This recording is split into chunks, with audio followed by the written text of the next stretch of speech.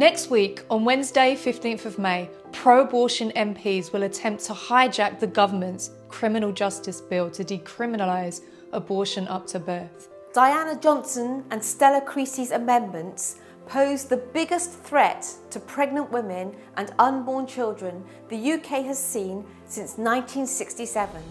This would likely lead to a significant increase in the number of women endangering their safety by performing late-term abortions at home.